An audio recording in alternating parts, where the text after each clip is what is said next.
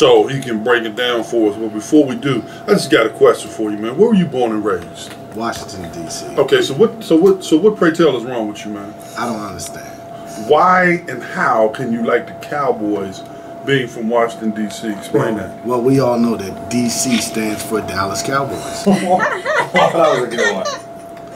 I mean, that's basically it. I mean, you know, America's team.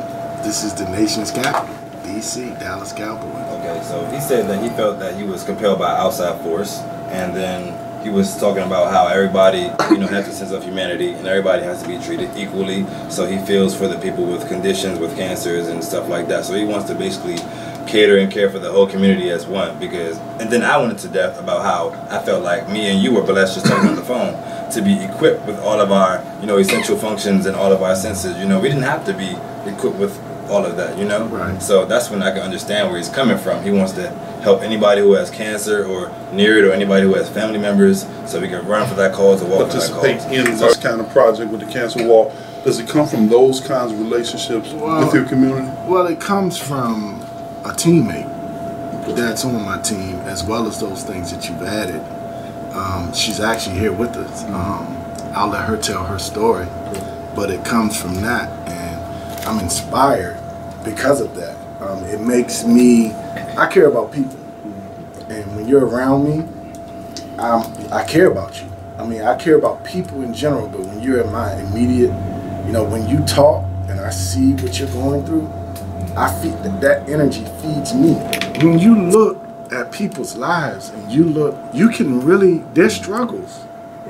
So when I hear this, and her sister works with us, and we can hear these stories, and you can look at Facebook and you see these things, you gotta do something. My mom was a victim of cancer, so I see the pink ribbon, but what she went through, we don't see the ribbon as much. I don't feel there's nothing I can't do with the help of God. So at the end of the day, when I see that, I'm going to start putting energy into that. So this walk, it's major, and it's something that's not going to just be once. It's going to be annual, and we set a small goal of $5,000 to raise, and we're going to push for that. So next year it'll be $10,000. It may seem unreal, but it's going to happen. So the whole BRYANT team, just so I can explain, the BRYANT team is actually affiliated with Exeter Elite Realty. So I'm not the actual broker, I'm a team lead under a broker.